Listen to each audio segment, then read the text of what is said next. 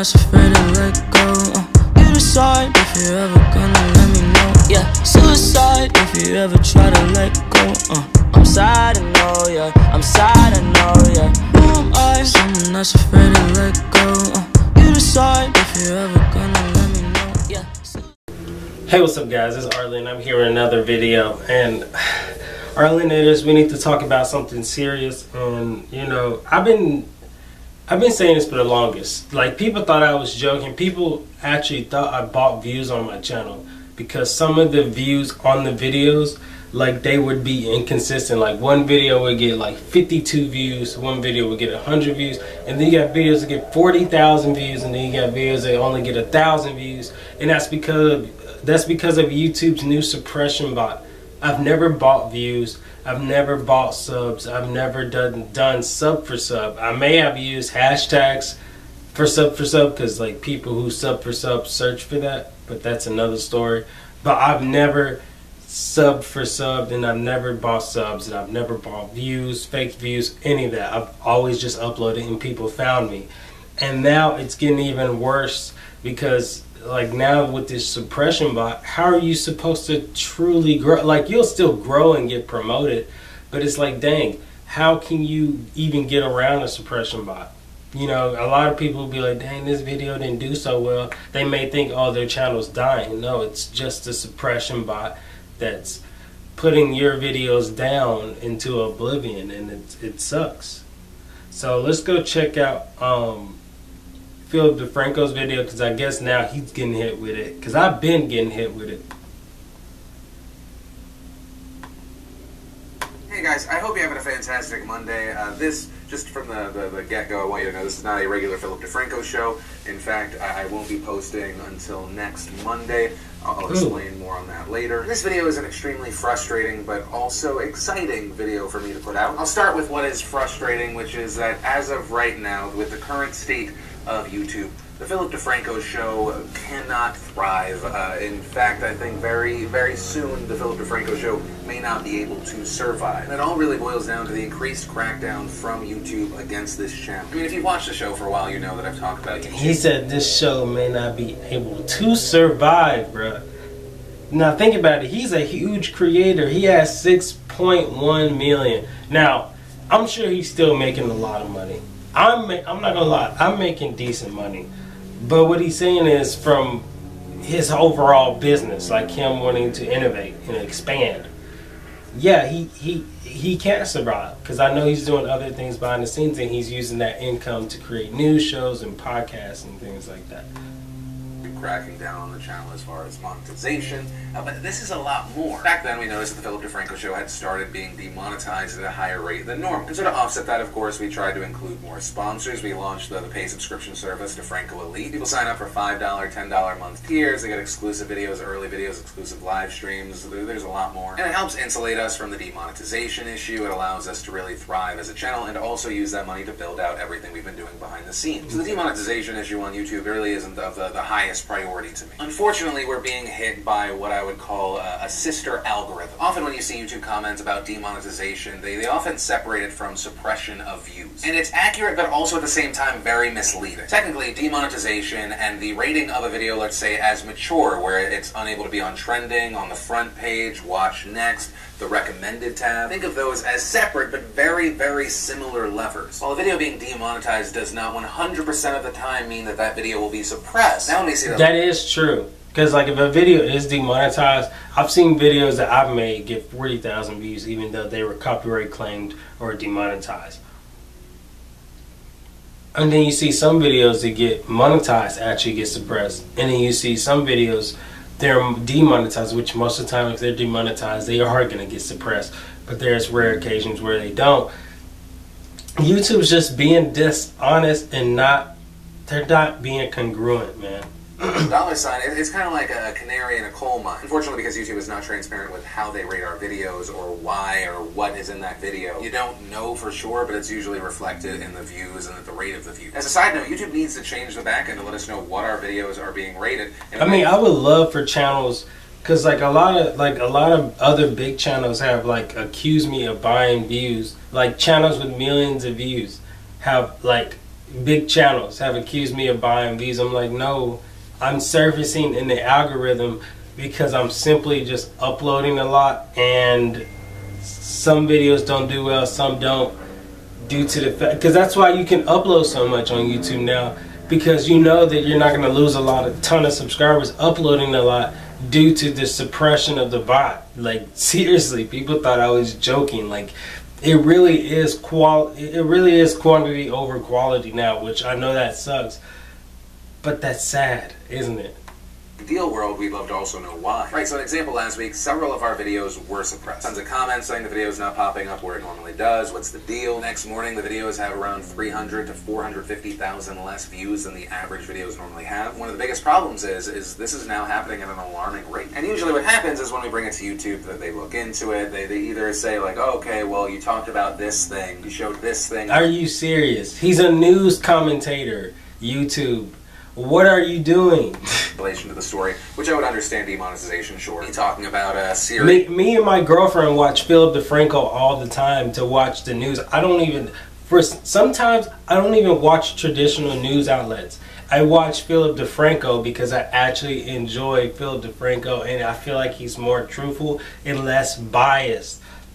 If anything, sometimes he's not even biased. He passes on the question to the audience. It says, what do you guys think? After he even tells his own opinion. Like, these other news outlets are fucking trash. Like, and you guys will put Jimmy Fallon and all these dumbass people who didn't even build your platform up. They're just here for the money because they know you have a lot of reach. And then you want to treat your creators and the people who upload it on here to make it popular in the first place in the mainstream. Really? Are you serious, YouTube? Like, you're going to suppress one of your long-term creators over some money because you have these...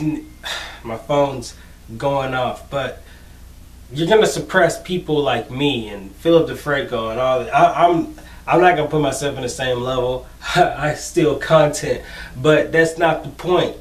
You guys are suppressing the people who made the platform popular in the first place. What are you gonna do? Are you guys gonna turn into a TV network? Is YouTube TV and YouTube Red the future? YouTube Red Originals? I'm trying to understand, because right now you're becoming a very political correct platform, and you don't want anything that is remotely just you're allowing yourself to be regulated to where you're almost centralized. You're not even a decentralized internet platform like you used to be. It's sad.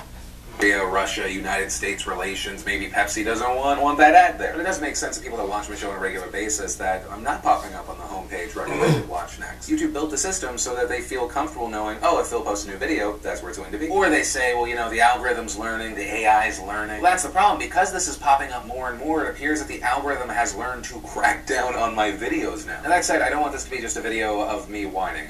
Part of this is also, one, I want people to know that I have been posting videos. You may not just have seen them. And two, to really just send my plea out to YouTube, please help me. I want to be able to talk about the news here, world news, serious issues, and I honestly now, based off of the way YouTube has set itself up, don't believe that I can thrive on this platform anymore. And that's incredibly disheartening for me, especially as a creator who's been on the platform for over a decade, who really, like, I love saying that I'm a YouTuber, but not with the way things are now. Now that said, to flip it over to the exciting, this may be news for a lot of people that are not members of Defranco Elite, also people that haven't seen certain little snippets we've included in vlogs. What we've been doing behind the scenes for these many months has been building up to be able to launch the new news network. And having to deal with all of this stupid, ridiculous YouTube bullshit is not stopping me from launching any of that. When I left Group 9/Discovery, I brought a little small team with me. Behind the scenes, we've hired a ton of people so we can expand. We built out a 6-person research and investigative team that is most likely going to go to 10 in the near future. We've been bringing on and testing a stable of hosts on brand new shows, many with journalism, reporting backgrounds, also just from different walks of life. This for a variety of new shows we've talked about in the past, deep dive, short social videos. What is a sanctuary city? How did they come to be, and why should we even care? Today we're talking about a word you've probably heard and seen all over the media these last couple months. Tariffs. Today we're breaking down how Spotify became the most powerful music company in the world, the price of 1 billion streams, and whether or not your favorite musicians are getting stiffed. We've been working on a semi-daily live news show where we go in, we give all the facts, and then we all kind of talk about it and debate it. Also, a big part of the reason we want to do that live is so that we can bring back the conversation with you guys and actually include you in those videos. Along with that, at the same time, building out the support structure so that we can bring back the interview show, which of course we recently tested with Sean Evan. Military-grade butthole right here. On top of that, we've been testing and creating a morning podcast, so you can get it on Apple iTunes, Stitcher, Google Play, SoundCloud, whatever. And as of May, we are going to be moving out of the lifeboat that has been this office. If you remember, when I bought back my channel, I left the previous company. We were filming out of Airbnbs. We got a very short-term lease. We are now moving into the big studio to accommodate all the things we've been building behind the scenes. Multiple soundproof sets. We can be shooting 6 different pieces of content at the same time. There's plenty of room to expand and grow into it. We're also, I completely forgot before, we're starting an O&O website. It's going to be part phase 1, phase 2, and that's also a thing I want to note is that these are going to be incremental releases. I don't want to throw everything at the wall at the same time. That seems like guaranteed failure. And really, all that is now changing is that none of that will go to YouTube first. I am tired of trying to work with the alcoholic, negligent stepfather that is YouTube. At this point, it really... Yeah, YouTube really at this point is like losing themselves, on the horizon of Twitch. I don't know if Twitch is going to be able to compete because for some reason you can't leave your videos up over past 6 months, which is fucking ridiculous. And you can only mostly live stream from what I see. I mean, I tried to upload functionality, but it's just it's so subpar. It's not good at all. I hope YouTube figures this out. I don't know, man. They fucking up. They're fucking up, and people are like, if I can't make money, I'm leaving. I mean, I'm still gonna upload, me personally, because that's still money in my pocket, even if it's not as much. Because, my checks used to be maybe, I'm going to be honest with you guys, I used to get like maybe $2,000 checks from YouTube every month. And now they're like down to about 500, 200. It just depends. You know what I'm saying? Like these checks, like, I don't live off YouTube, of course. I do other stuff. I mean, I just do a lot of other stuff, and I just make sure I keep my money straight. But I'm just saying, man, like, I don't know. It's like a lot of I feel bad for the YouTubers that wasn't smart with their money. Like me, I invested my money. I have money in different pots and different places. On top of that, I still work a 9 to 5, and I do invest money in different businesses and things like that. Like, I'm good. Like, I'll be chilling. You know what I'm saying? So y'all don't have to worry about me leaving YouTube as far as I know, because I'm not really doing anything on Philip Defranco scale because he makes millions of dollars. I'm not doing anything on this scale. I'm just like creating and trying to increase my income and things like that. But I don't know about other YouTubers who weren't smart with their money. You kind of have to, if you're gonna do YouTube, you kind of got to create the means to be able to do it all the time. You know what I'm saying? So anyways, guys, I hope you enjoyed this video. Thanks so much for watching. And yeah, man, just watch yourself. Hey guys, make sure you purchase the merch while it's hot, boy, and make sure you click the link in the description, man. What are you waiting for? Make sure you turn on post notifications, subscribe, and check out the latest videos in my music and the merch link and other stuff. I will see you guys tomorrow. Thanks for the support.